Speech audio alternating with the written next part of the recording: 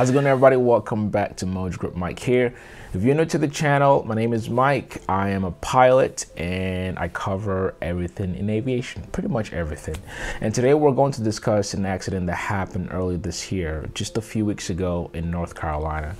This was a fatal accident of a Beechcraft Baron. It's actually the same week, around the same day or the same week, where we had another crash of a PC-12 there in North Carolina. I'm covering this because I have some connection to that airport, Davidson County Airport, where the accident occurred. And I haven't been there in a while, but I've definitely flown in and out of that airport. So if you haven't followed the channel, some of you may recall or may have seen me fly in and out of this airport, Davidson County in Lexington, North Carolina. As a matter of fact, our dealership, Lookup Aviation, started at this airport where we still have a hangar there. And believe it or not, my airplane, the Mojo Sling, I took my very first flight. If you can go back, actually maybe I'll pin it up here. If you go back and watch that video, my very first flight in the Mojo Sling, where I went up a few times, I would say my first extended flight in that airplane was at this airport, same runway, runway 6, runway 24. So that's why, like, when I heard about this crash, it sort of hit home, because I know the airport, I know the surrounding, and I may have actually ran into this pilot without knowing. So rest in peace to Mr. Akley, and condolences to his family and everyone who's connected to him. It's always devastating when you read about another pilot crashing, especially in a new year. And also, you know, part of this, the main reason why I make these videos is mainly, one, for educational purposes, and also, actually, full disclaimer, is the fact that everything that I will share in this video, just my opinion, not facts. Make sure you fact check anything that you hear. This is mainly for discussion purposes, and I also tread with respect, because as a pilot and knowing other pilots, we're all vulnerable to this. And so when a crash happens, it's an opportunity for all of us to learn of what to do and what not to do. Okay, so let's get into it. The aircraft involved in this crash, a Beechcraft Baron. It's a light twin engine airplane, November 5, 8 Lima Foxtrot, and one fatality, which was the pilot involved here. He was 43 years old. And according to reports, and again, this is not a concluded report by the NTSB, these are just reports by eyewitnesses and partly radio communication. So this Beechcraft Baron took off on runway 24, according to the report, facing the southeast. And an eyewitness said that when they saw the airplane took off on the climb, they saw smoke on the right engine of that airplane. And it was said that the airplane flew to about 300 feet above ground when they started to see that there was some mechanical problems there. Now, again, according to eyewitness, they saw also that the landing gear was retracted at one point, which would tell us the pilot was probably trying to land the airplane. And unfortunately, just a short minute or a few seconds later, the aircraft crashed into a tractor trailer, injuring two other people, the driver of the tractor and a passenger. But it was also close to the highway, which may be a reference to perhaps the pilot was trying to land or crash land the airplane on the highway. Now, I'm going to read some of what the eyewitnesses said on this report to you. 3 witnesses who were on the airport ramp observed a portion of the takeoff roll rotation and initial climb before losing sight of the airplane just before impact. One of the witnesses who flew for a major airline reported that the right engine was spewing dense white smoke that the airport video did not accurately depict. And airport security footage also shows white smoke trailing the airplane about the time the airplane rotated and continued until the airplane went out of sight. Now, it says a photograph taken by one of the witnesses when the airplane was seen near the intersection of a taxiway Alpha 1 depicted the airplane in a climb altitude or climb attitude with the landing gear extended and smoke trailing the right engine. Again, everything points to the right engine. So we know for a fact that something was up with at least one of the engine on the takeoff roll and takeoff. And it says about the time that the landing gear retracted, one of the witnesses noted white blue colored smoke trailing the left engine, and the airplane was described as not having power. while another witness described the smoke trailing the left engine as white. The airplane banked to the left, stalled, pitched nose down, and disappeared behind terrain. So, again, looking at that, and then also as far as weather is concerned, since it was low clouds, had some clouds about 4,400 feet. So this is still, I guess, a bit higher than where the airplane was. It didn't go anywhere near the cloud. And what I honestly imagine that more than likely this was a well-skilled pilot or well-rated pilot, because if you're flying a multi-engine, likely you have your instrument rating as well. So if, say, the weather was like pretty bad, which was not the case here, the pilot must have been rated to fly in that type of weather. And then again, it was reported that the airplane climbed to about 300 feet above ground before, all these problems were spotted. Now, given that initially they said they saw something wrong with the right engine, and then shortly after another witness saw something wrong with the left engine. As far as timestamp, the airplane took off around 1707. It's about shortly after 5 p.m. That time of the year, it's likely late at night or probably the sun was setting. So again, I tried to look at different things that could have contributed to something happening with this crash, but when I look at the weather, also time, doesn't really play a big factor. The main thing that's being reported here is mechanical problem, and this happens. Unfortunately, airplanes can have mechanical problem, and it's always terrible timing if a problem happens during takeoff or during landing, what I call the deadly zone.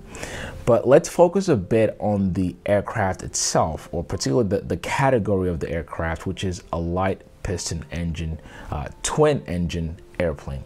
Beechcraft Baron. Beechcraft Baron is one of the most successful twin engine airplane ever produced in general aviation. And by most successful, I mean it's one of the most produced aircraft, twin engine aircraft, that are still flying today. And a lot of people geared towards that airplane. But unfortunately, the Baron and several other light twin in that category, they've had their share of fatal crashes. And so I wanted to use this opportunity, one, to talk about this particular crash, but also to share some knowledge, as far as I know, on twin engine airplanes. Now, given that my opinion is going to be a bit biased because I am a single piston engine pilot. I'm not a multi-engine, nor am I rated multi-engine, but I also have some knowledge about this category. When you think of a twin engine airplane, so let's try to go to that particular day where a pilot is taking off, and perhaps if something happens with their engine, chances are they're able to tell, because their instrument is likely going to tell them that, hey, something is going on. They might have some type of drop in oil pressure, there's going to be some type of indicator. And also, if it's a VFR flight, if the pilot looks right or left, they could probably see, like, hey, something is up. And again, according to the one report, said that the landing gear was retracted, and then the landing gear came down again. Now, I'm not sure if the pilot pulled up the landing gear initially, because once you take off and you're on your climb, you close up your landing gear. But then another witness reported that they saw the landing gear come down, which to me is an indicator that perhaps the pilot was trying to get the airplane down and hopefully crash land it. And I also should point out the fact that so many pilot accident reports that I've read, and I try to go through some of this stuff on and off, partly because as a pilot myself, it's educational. I hate reading crash and accident reports, but sometimes when you hear about something, you want to educate yourself as to what happens and also help build your habits to practice good habits. Almost every time when I read an accident report, the conclusion is pilot error. Unfortunately, pilots typically get blamed for something happening, but this was not the case here, at least in my opinion. Clearly what happened was a mechanical failure, and what I imagined was the pilot trying their very best to mitigate their task and resolve whatever was going on. Now, when you're taking off, okay? When you're taking off in any airplane, when you're taking off or coming into land, there's just too many things working against you that it buys you very little time to be able to apply anything to help your case. Now, there's been successful crash landings that's happened where, you know, airplanes that suffers mechanical failure, the pilot is able to crash land it or put it down somewhere. But in this case, especially on takeoff, think about it. When you're taking off in any airplane, but more particularly a twin-engine airplane, that aircraft is operating at its maximum performance. Okay, maximum performance. All the power is in. Your engines are rolling at the maximum power possible because you need all that energy to get you up and get you up to cruise altitude. And in the case of a twin, you're managing two engines. So if something happens with one engine, it means to mitigate that error or to mitigate what's just happened, it's more work on the pilot. And I hate to say it, but it's more difficult to keep a twin engine airplane stable compared to a single engine in the case of an emergency. It's just the fact. Because when you think of two engines that are attached to your wings, by the way, in a single piston engine, you generally will have your engine or your power plant sitting in front of you or behind you. But in a twin, you have the engine sitting side to side. And when one engine stops doing this, guess what? It's the load factor really, it changes significantly, which also means more work on the pilot. And especially for legacy airplanes or legacy engines, the designs, again, puts more task on the pilot. So again, what I imagine was happening here was the pilot trying their very best to crash land the airplane, and unfortunately they didn't make it, and it was reported that the airplane stalled, which is another thing we should talk about. Stalls happen at any phase of flight. Whether you're flying twin or single engine, you can stall an airplane, but it is inherently more dangerous when you stall a twin engine for some of the things that I've already mentioned. See, in a single engine plane, say for example, in a single engine, you get into a stall spin situation. Now, let's assume that you have altitude as your friend. You're not as low to the ground.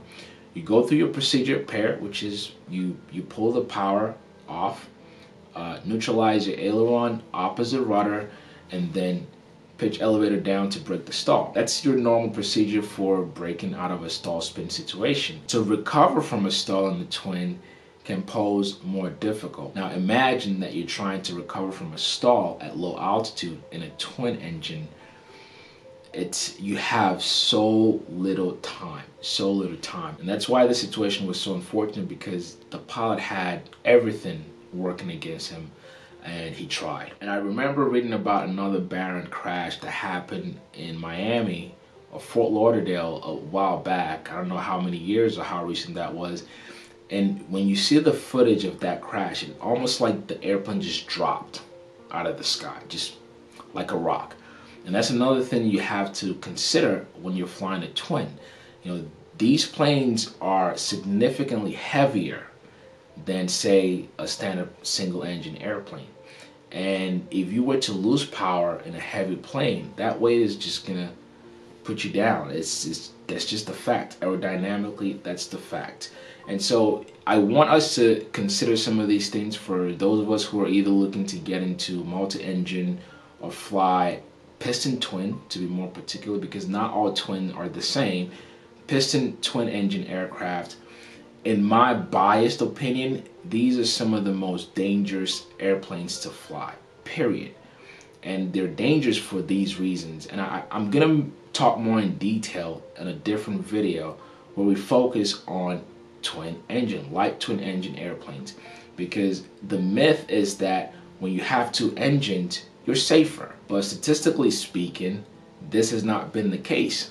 It's almost the opposite, that usually when you run into an emergency flying a twin, it's just a lot more difficult to resolve that situation compared to when you're flying a single piston engine airplane. But again, we'll save that for another video. So I just want to put that out there, that when you're flying a twin engine, a piston twin engine aircraft, these are some of the things that you need to put in the back of your mind, that statistically, they're not safer. Again, my biased opinion, but the numbers show it, that they're not safer, and it will take more skill to fly these things. That's why you get your multi-engine rating. But also, they can be much more expensive to operate and maintain. But again, we'll save all of this for another video. But I really just wanted to report this accident, and as more information comes out, we can talk more about it. But I'm curious, what are your thoughts on what happened or what you think happened? I think it's clear that it was mainly a mechanical failure, and the pilot tried to mitigate and hopefully land that airplane safely, and that did not happen. Again, rest in peace to the deceased pilot and condolences to their family.